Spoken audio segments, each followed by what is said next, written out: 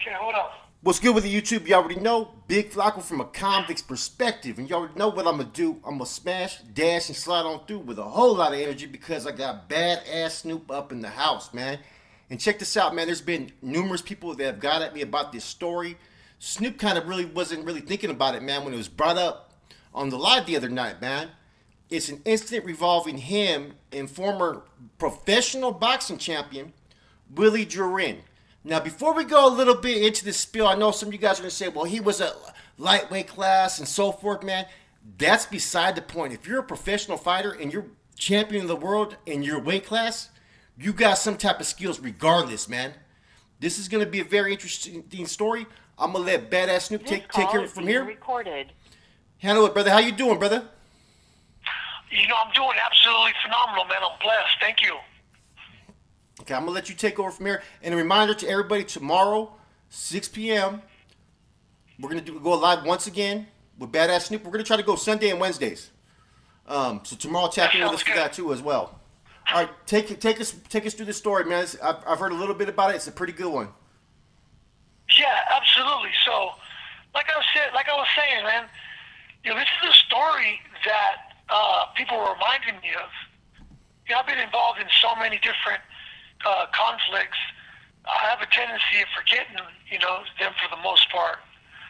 But let me take you back, man. The year was 1999, and I was out there, you know, handling business and you know, just basically running errands, you know, during the night out there in the streets of Sacramento. And so I'm with my cousin Juno, and I'm waiting on some calls and whatnot.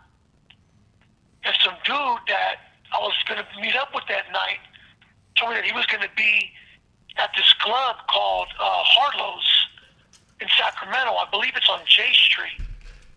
And so I'm like, okay, Harlow's. I'd never been there before, but, you know, this guy, you know, I'm supposed to be meeting up with and whatnot. So I go to Harlow's, and I see that, you know, there's people there, and so I get up in there, and I'm waiting on him, you know. He's supposed to be here. And so my cousin Juno was with me. And so we're over at a table, and you know, after a little while, I noticed, you know, a big crowd comes in, kind of like an entourage, you know. So I'm thinking it's one of the local rappers.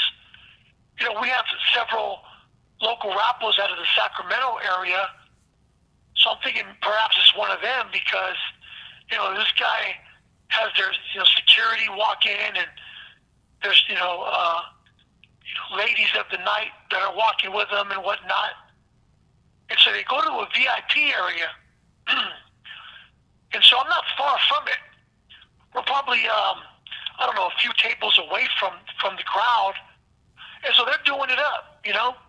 Mm-hmm. And so I'm looking over there, you know, I can't help but notice, you know, they're having a good time.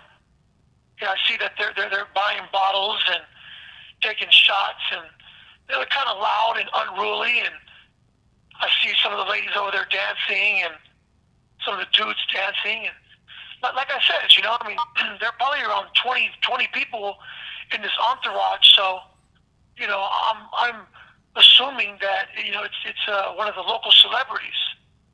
You know, but I'm not worried about none of that because I've got business on my mind. You know. Mm-hmm. And so I'm looking around and I'm waiting. So some time passes by, and I guess Juno, he knew one of the chicks that was over there. You know, that was kicking it with the crowd. And so he nonchalantly, you know, gives her a little wink of his eye and a shoulder shrug. And so the chick leaves from over there and walks to over where we're at. So, you know, we're at our table, and by this time, you know, I went ahead and, you know, bought a round of drinks for us.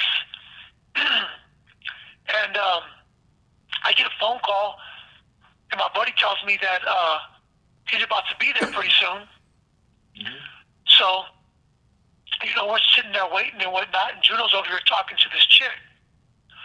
And so all of a sudden I look, and I see this dude strolling over there, you know? And, you know, he's kind of got a little pizzazz about himself, you know, strutting like a young peacock, got a nice, you know, a gold necklace on, and, you know, he's kind of suited up and whatnot. So he walks over there and just, you know, very rudely and aggressively, like, grabs that chick, like, basically, hey, you know, come here. But in doing so, he spills a drink. And so the drinks, you know, spill over. And so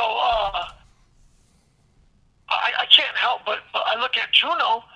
Juno, you know, looks at the dude, and I say, hey, you know, and mind you, it's kind of loud in there, you know, the music's bumping.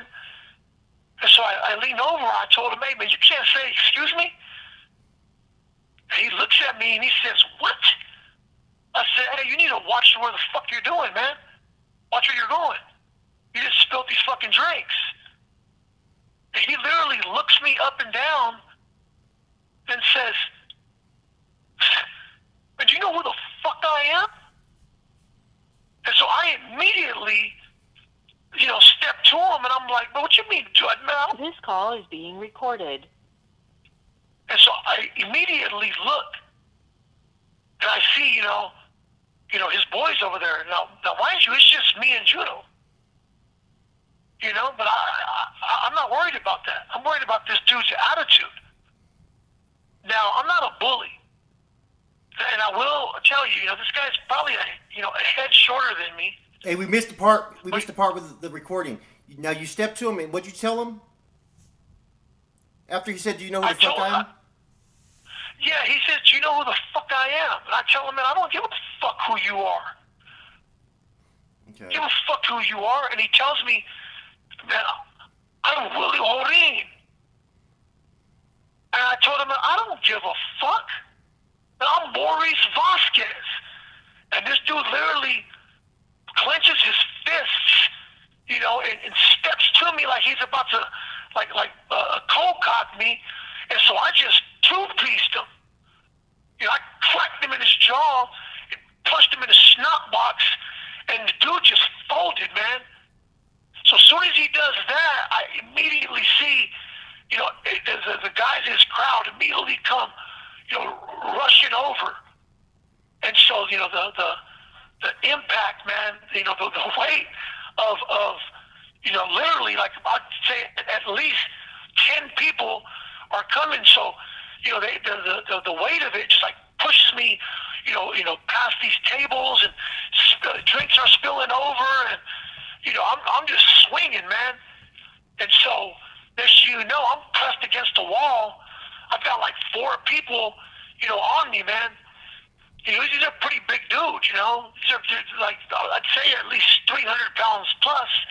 This is this dude's security, as well as, you know, a couple security from the club, because everybody was catering to this dude, you know. Mm-hmm. He not only had his security, but he also had some of the security that were at the club over there, you know, in their crowd.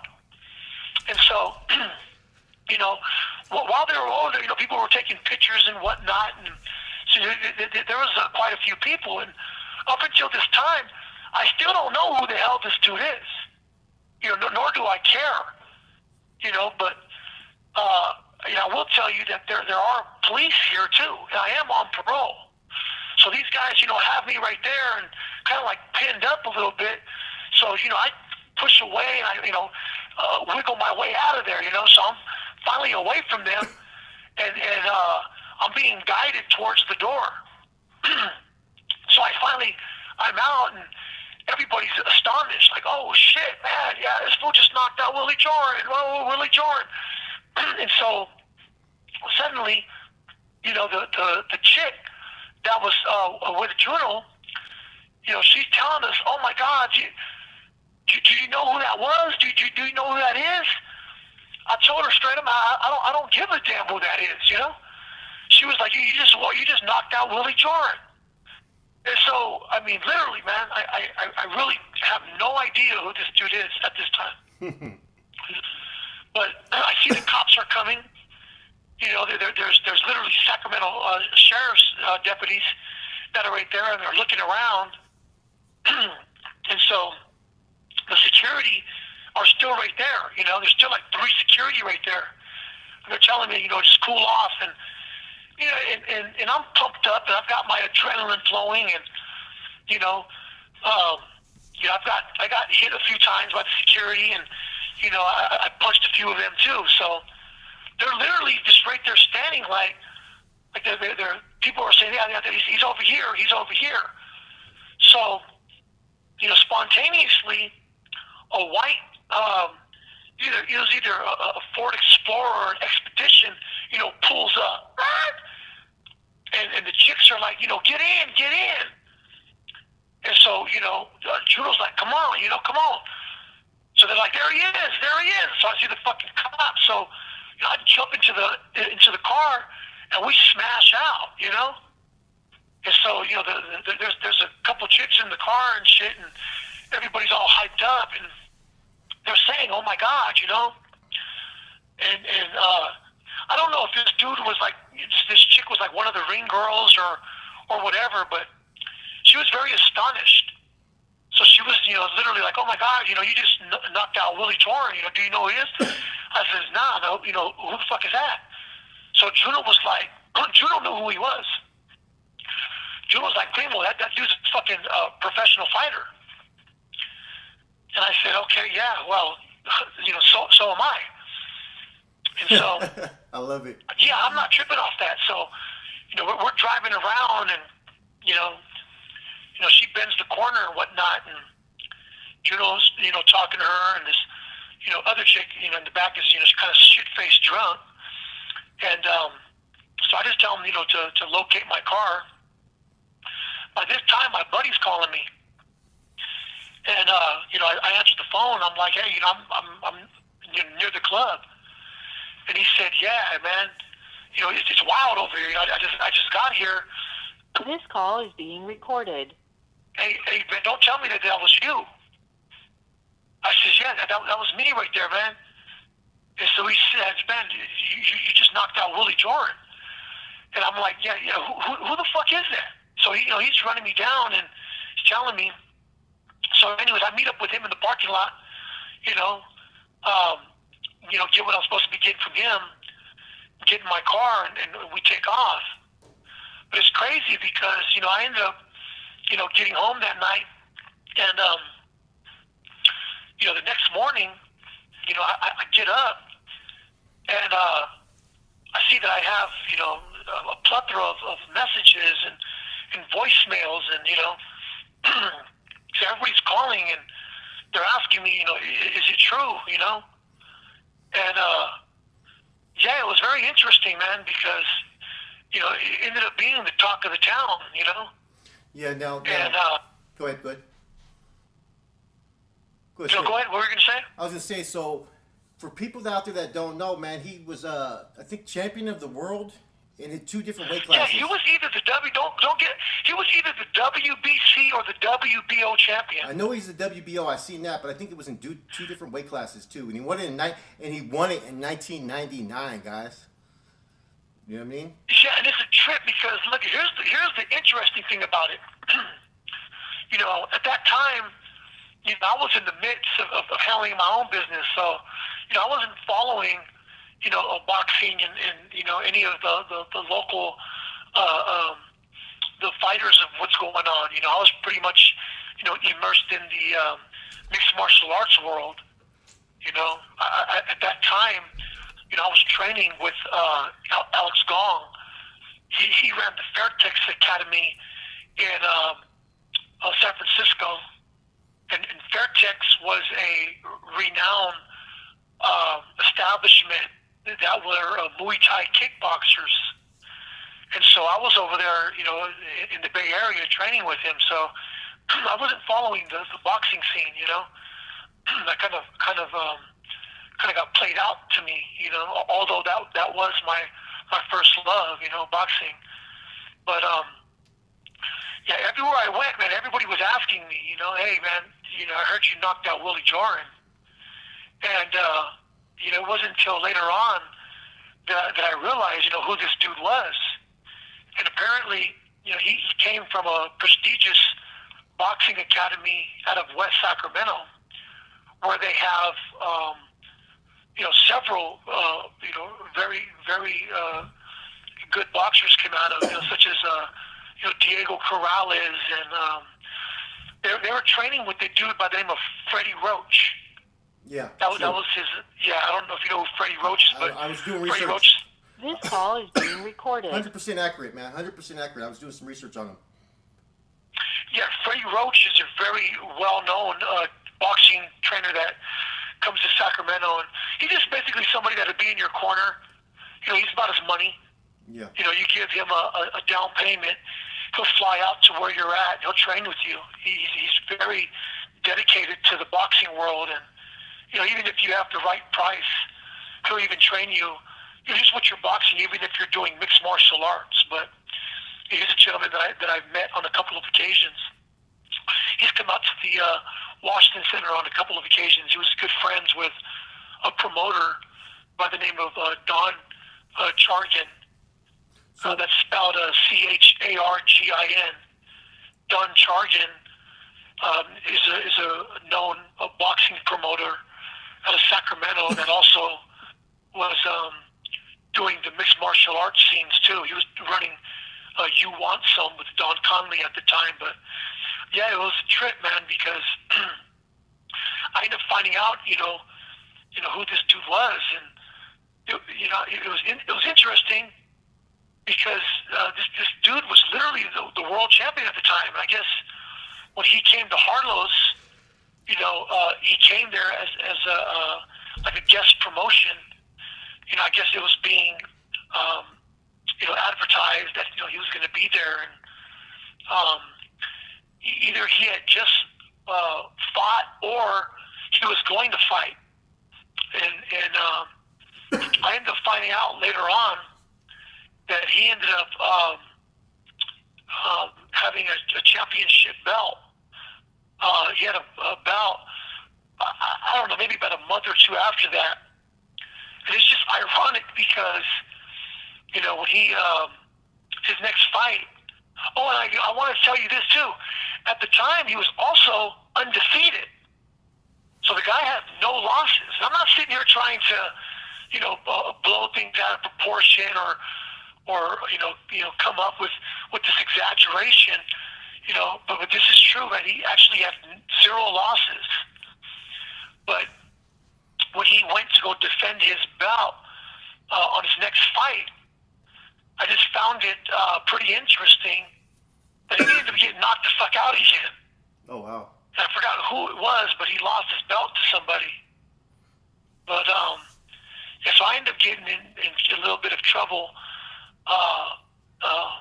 maybe about a month or two after that.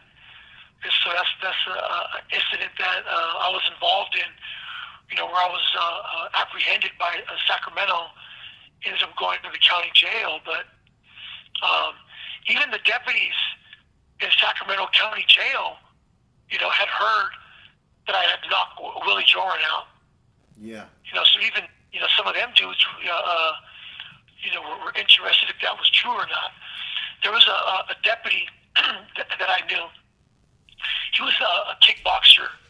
I don't know if he's still a deputy in Sacramento, but he's actually a pretty decent dude, man, that I knew, prior to him going into law enforcement. This guy was named Brett Spade. That's spelled Spade. But Brett, he was a kickboxer.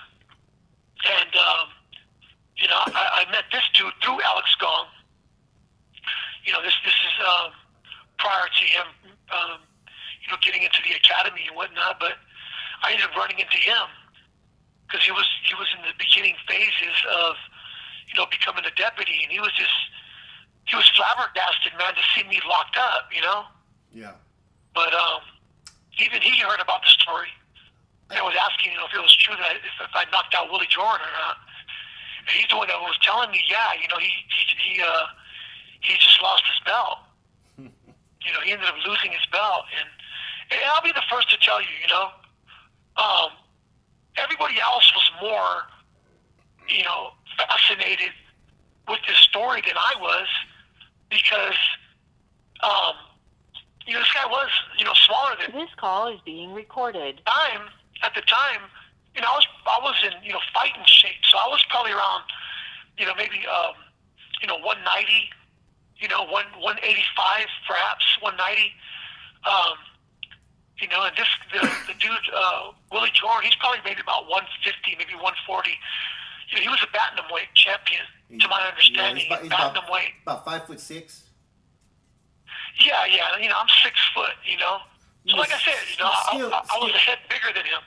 Still though, man, like I've seen people that are in lower boxing, classes, right? Go against dudes that are straight huge, that have amateur experience, and they just fucking light dudes up. Oh, absolutely. Don't get it misconstrued, Flacco. I appreciate you acknowledging that, because as you know, man, it's not the size of the fighter, it's the power of the punch. He should have been ready. I've seen little dudes knock motherfuckers smooth the fuck out. Man, I think one of the hardest hits I ever got was by some dude that was about 4 or 5 inches shorter than me, bro. I mean, like I said, I'm 6 foot. I mean, there's been times where I've been face to face with dudes that are 6'5", 6'6", a solid 250 pounds. Once I hit them on that button, their knees turn to noodles. Yeah. So I'm not minimizing, but I'm just showing the fact that I wasn't really too intrigued about it, because he was a lot smaller than me. Yeah. So I wasn't bragging about it. But everybody in Sacramento talked about it. Everybody knows about it. There's a plethora of people that can tap in the comments. Even people that weren't there, that know about this incident. Especially those that are in the fight game. People know what transpired that night. But the thing that's great about my story about Willie Jorinn. The thing about it, Snoop, that's great, man, is that the way he came in, you didn't know and you didn't care, and just how, was he intoxicated, or was he just a little bit buzzed, or was he sober? They just got there from what I told me. He was doing promotional that night. He just, I'm sure he had a couple drinks, but when you're fighting like that, you kind of stay away from alcohol. Yeah, true. True. I know that when I'm in my fight mode, I do have a history of being a practitioner of mixed martial arts. I have done some, fights at different establishments. But you stay away from alcohol. You eat right, you make sure your weight's down, and you try your best, not to consume. So, I think with him, it was just pure arrogance. And I believe that he was upset because he was over there, popping bottles, and this chick, chose to come over there and talk to my cousin Juno, and she was kind of excited to see him and whatnot. So he basically just came over there just to I guess be a tough guy and show his crowd that. I don't know. I'm just going off speculation, but yeah. I'm sure that he just probably was like watch me, because he came over there just very disrespectful and very very cocky. And I don't take anything from him, because like I said, he was a world champ, but I didn't give a damn about none of that. And I'll be honest with you, I didn't know at the time. I had no idea who he was. I didn't know that he was a boxing champion, and nor did I care. That doesn't, I don't shy away from that, Yeah, I'm going to tell the viewers, man, like, I've heard a lot of stories, right? And if Snoop was telling me this and I didn't hear from all these other people, and say if I just met him, I'd be like, oh, this dude's full of fucking shit. But nah, these stories have came from fucking multiple fucking, it ain't me fucking kissing Snoop's ass or nothing like that or anything like that. These are stories that other people are telling us, that are bringing up in the comments, and they're messaging me, hey, ask him about this. Ask him about when he went in the fucking, the cage in the octagon and he fought this dude. And I'm like, what the fuck, man? Are you for reals? They're like, ask him. And I ask him, he goes, oh, I forgot about that. And these are some well fucking known dudes, or, And it's fucking... And let me tell you something that I appreciate about you, Flacco. I'm put it out there, man. One thing about you that I notice is that anytime you hear a name, the first thing you're doing is you're Googling it. You're Googling it, and you're doing your fact checking. And so, that's one of the things that I noticed that This call is being recorded. Is you check the validity of these stories, and you do your own research and gather intel regarding some of these stories, because a lot of these events that have transpired in my life, I don't even talk about anymore.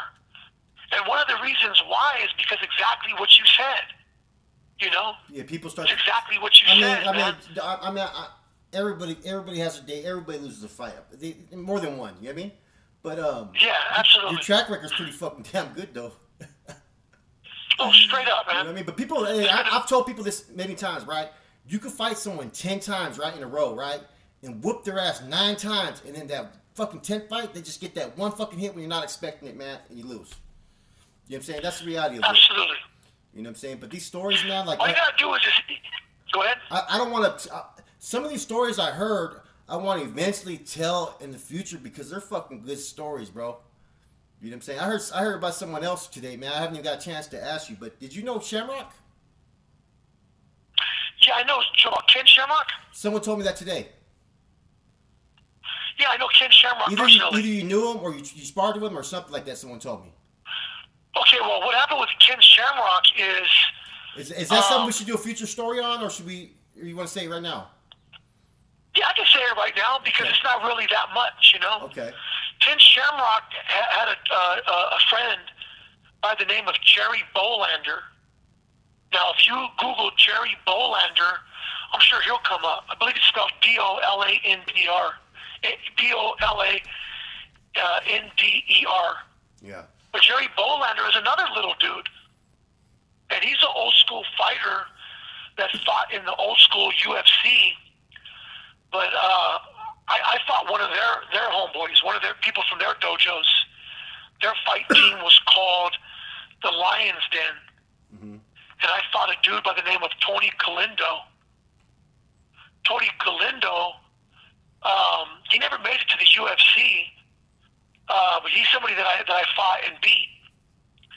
And at the time, once again, I had no idea who this dude was, Mm-hmm. I had no idea who he was. He was shorter than I was, but he was a pretty big dude. He's a pretty big dude, though. He had his swolls on. But he fought for a mixed martial arts tournament called King of the Cage. King of the Cage is owned by a friend of mine named Terry Trebilcock Jr. And he owns another local fight establishment called the Gladiator Challenge. And as you know, I owned an escort service, so Terry Trebilcock and I, were business associates. I used to provide the ring girls for his events. So, I've always had, front row seats at a lot of the mixed martial arts tournaments that they had in some of the casinos in Sacramento, such as the Kalinga Casino out there in Northern California, and the Cache Creek. They used to hold these mixed martial arts tournaments that I used to provide the girls for. But yeah, that's how Ken Shamrock was mentioned with me, because after I beat Tony Galindo, yeah, I actually used to go to a couple of events with Ken Shamrock. Yeah, someone told me that today, man. I was kind of shocked about that, man. I kind of shocked. I come at you sometimes with things from left field, that you least expect, huh? Yeah, it's a trip, man. You bring up very interesting subjects that I've long forgotten. I would have never even brought up, Ken Shamrock or Tony Galindo. That was you. Yeah. That was you who brought that up. Yeah, it's kind of interesting the way that. This came from about multiple people. It was even one of the comments too, man. I'm like, man, I gotta look into this, man. So you guys just been fighting your whole life, though. Boxing, I heard. You know what I mean? Yeah. I grew up boxing. This call is being recorded. That are from Central and apart. We fight over there at the Washington Center over on 16th Street. And we trained there. And they've had a few world champions come out of that small boxing team that they got there. Well, one of the guys was named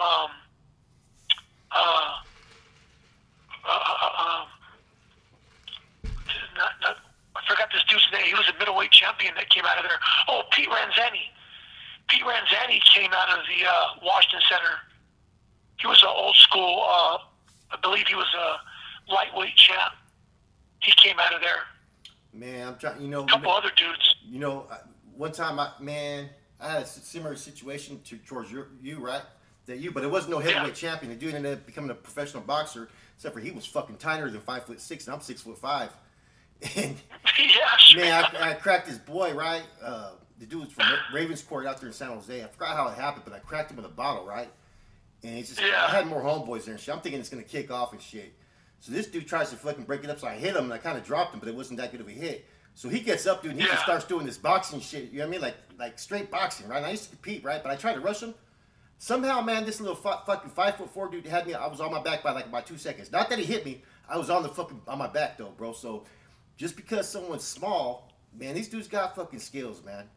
And he ended up being a professional fighter out of San Jose. I'm trying to think of his name. I think it's either Jaime or Javier, but he kicked it with a dude named Makio from Saho from Ravenscourt. Anyways, man. A lot of people don't know, Flacco.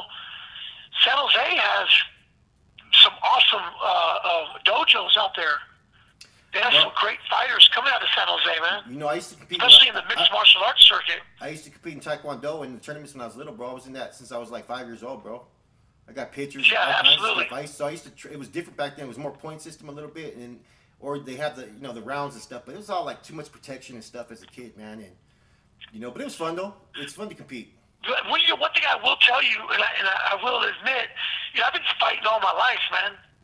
Oh, I've been fighting all my life, and I've been boxing, since very early age. So I've always been real good with them hands. And your best experience, best experience is when you lose. Believe it or not, that's gonna be the best. Absolutely. I'll be the first to tell you. I lost many fights. This call is being recorded. I've lost many fights, man.